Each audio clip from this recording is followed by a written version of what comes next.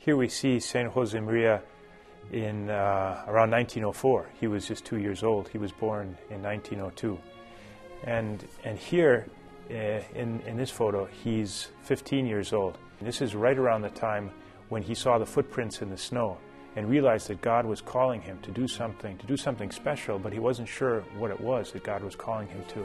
In 1946, Saint Josemaria came to Rome in order to meet with the Pope and to request the full pontifical approval of Opus Dei. And here we see him in front of St. Peter's Basilica with the cupolone in the background.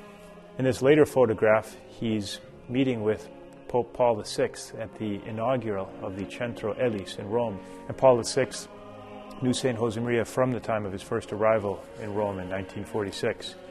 And here, this photograph, you see a group of young women from various countries, from Asia and from Africa, who came to Rome to meet with Saint Josemaria.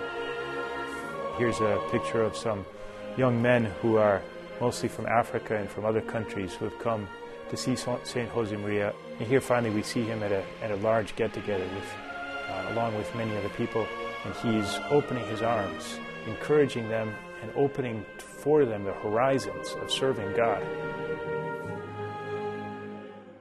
And here we see Saint Josemaria celebrating Holy Mass with great piety. Here he is recollected in prayer in a moment during the Eucharistic liturgy.